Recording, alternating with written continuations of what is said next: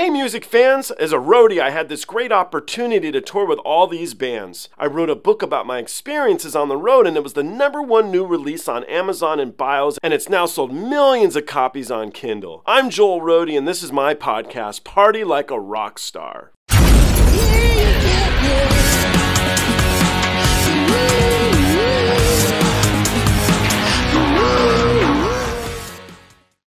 So this will be the last version of Nightwish performing Over the Hills and Far Away by Gary Moore. I did find one more with Tari on her band, so we're going to jump into that next. If you were following all of these, this is actually before the last one. I did one with Tari on Floor just performing together, which was in 2013. It was great. This is 2012, and it's in Manchester at the Apollo.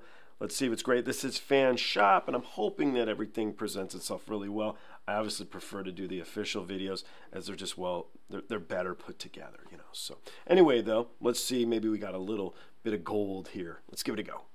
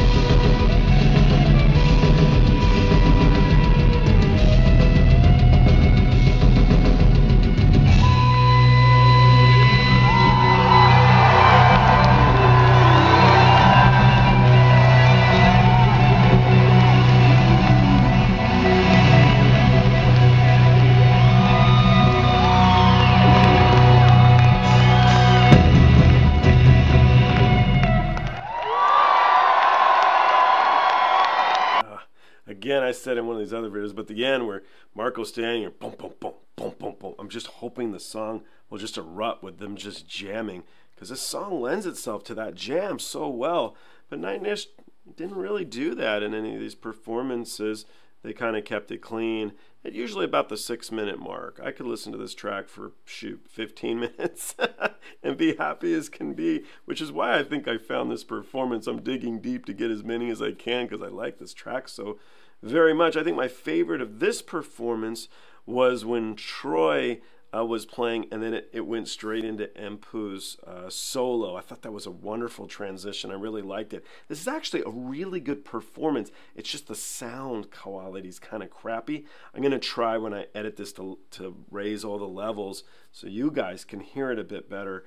It was really recorded low here on this release for whoever recorded it. I thought that the person who shot it actually did a pretty good job in general. There wasn't too much of zooming in and out like crazy and going all over the stage trying to catch everybody all at once.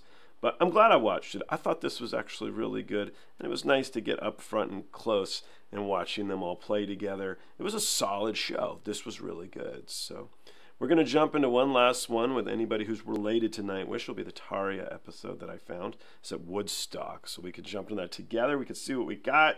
I'm bumming we're almost done, but I found some covers from other people too, so we're gonna do those as well. Anyway, guys, thanks so much. I look forward to seeing you all on the next one.